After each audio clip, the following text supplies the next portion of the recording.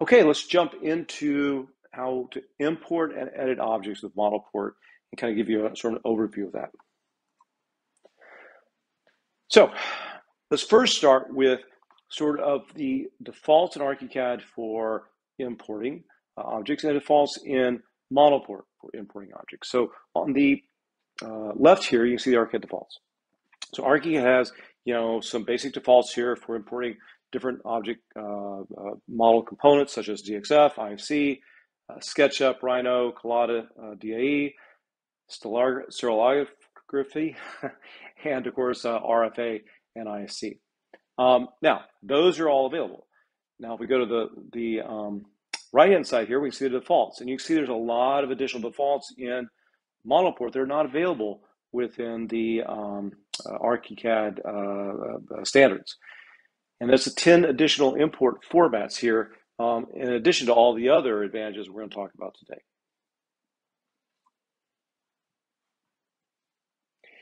And you can also use ModelPort to not only import these other objects, but also to import art directly from Archicad. So a good example, let's say in ModelPort, we don't have the ability to import an RFA or a Revit object directly into ModelPort.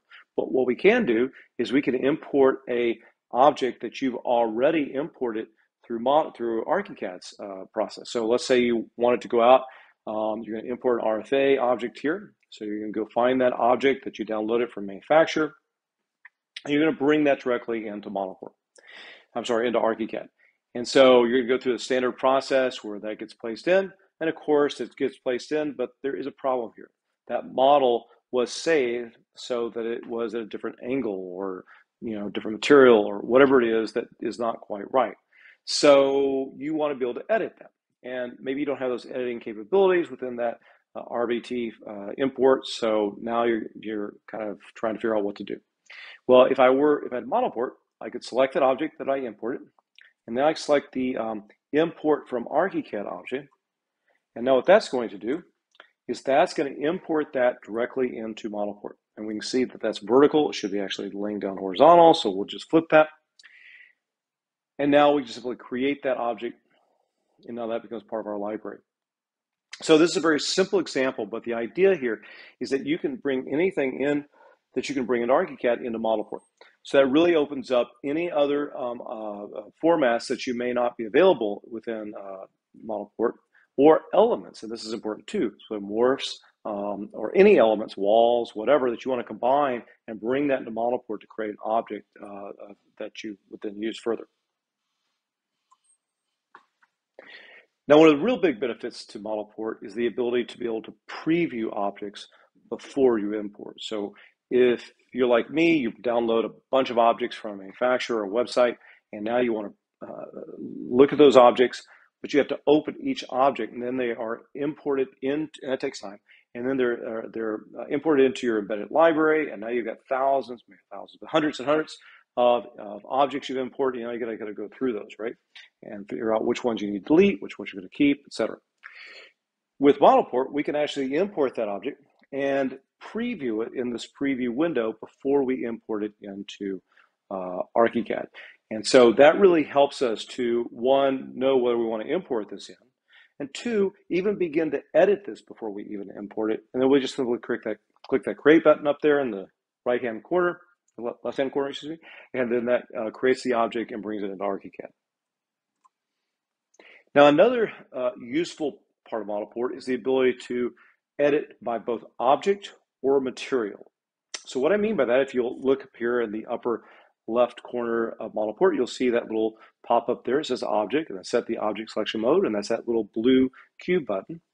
If we click that, it allows us to start selecting elements by object type. So like the interior of this car, for example, or the body of the car, the glass of the car, or we can interactively select it in the 3D window where we can select the wheels individually, okay, as elements to edit. Now, if you want to select it by material, then you click the other button just to the right of the object button, and now we're able to set the material selection mode. Now, how is that different? Well, now we're going to select it by, for example, we want to select the interior dark, or the interior, or the screen color, or maybe we're going to go to the wheels. We want to do the or the body first, We want to do the interior of the wheel, the actual structure of the wheel, or we want to do the wheel, the tire, So this allows us to go in and select it depending upon what we want to do by material or object, and it just gives us much more flexibility and much more control. Now, once we've selected those elements, we can then change their color, their texture, and other attributes as well.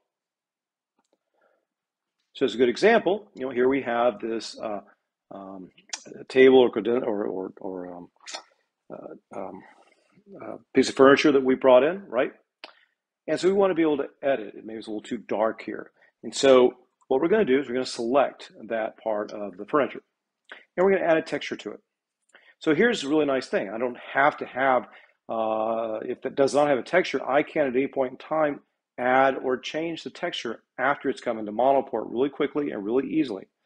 I can also access directly the Archicad material library here, where if you just want to go and select and use a material directly from Archicad, I can do that as well. So it gives me the ability to both bring in textures that I might want to use interactively in a ModelPort, as well as to access my standard Archicad material and surfaces library that I'm using within my project. Now, another important aspect to importing any object that oftentimes you don't have the flexibility on is the ability to define the pin weight, the pin color, and even fill backgrounds for 2D symbols. So this is a good example. Here is a oven, right? It's come into ModelPort. And what we want to be able to do is to change the color, which of course will change the line weight of different parts of the stove. So by selecting the stove, we can then select within our preview window the stove that we want to maybe make the outside edge black, a darker color perhaps. We want to make the inside edge of it, the stove itself, top, different color with a different line weight, and then the knobs also as a different line weight. When we update that, you'll see that it has updated the 3D view in the bottom left, and it's also updated my plan view as well. And that's the whole point here. We have the ability now to interactively click on individual aspects of the object in the different 3D windows that we have here and be able to edit those elements. It also allows us to control material properties. So here's a really good example. We brought this couch in. And the couch looks pretty good, except for one problem. It looks like the sofa there, the actual cushion is a little too bright. Probably shouldn't, for fabric, have that kind of brightness for that edge, and it's creating some light issues when it bounces off of that. So what we can do, we can select that, and then right here under material, we can change the diffuse amount, so we can reduce that percent, and we can reduce the ambient light, reduce the specular, maybe we need to increase the shininess, etc. So by reducing and changing those very quickly, we can change that. We can also go to the Archicad materials, and we could just automatically select one from there if we wanted to set one to a specific type of material that was in our surface catalog that we have in our template. So this gives us the ability on the fly to be able to interactively work with and change not only the materials, but also even get into working and editing, customizing texture, transparency, ambient, diffuse, shininess, and specular. Again, as well as being able to access both the internal ModelPort properties and the Archicad materials as well. Now, another problem we often see is when you download an object, particularly from things like user content, like the 3D warehouse or others that users have posted, right? They'll post the objects, and then they may post elements within that object that they forgot to turn off, right? And so you download this object, think, oh, it's going to be this nice light. It looks great. I'm going to download that, and I open it up, and it's got a rendering inside of it. And then you're like, how do I edit this? How do I change this? So within ModelPort, what I can do is I can go into this, put the 3D, the preview window here. I can select that image, and I can either delete it or I can turn it off. So I have the ability with those eyes to turn it off temporarily if I want, or I can also just delete it if I don't want it. And so that really helps, right? So now I've been able to get this to what I want it to look like. And then in the preview window over there, well, I can update first the plan view by clicking the update button. And then I'll go to the preview window over here and I'll update the preview image as well. Now that preview image is what you will see, and I'll show you this in a second, but it's what you'll see in the object settings dialog when you open that up and you're selecting objects. So you know if you bring in an object into Archicad from SketchUp or any other source, it comes up and it does not have a preview to it. ModelPort gives you a preview automatically, and you can update that preview as well at any point in time. Now, one of the other advantages to the preview window here is its ability to be interactive, not just for editing, meaning turning off elements, deleting elements, changing color, but also for changing scale. So as you'll see with this lamp here, there are some dimensions there that are really quite off. I think it's like 36 feet by 14 feet, which I think is a little large for this particular lamp, right? So whoever drew this and modeled it, obviously modeled it the wrong size.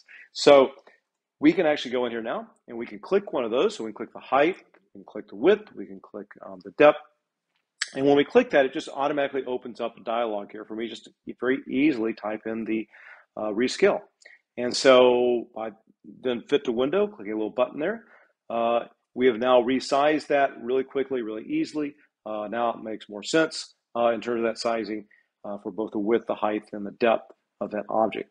But this is what you'll find within ModelPort, and what we're doing more and more with the preview window is we're adding the ability to for you to interactively edit elements, interactively edit content and other elements within that, which I think will really help to help your process.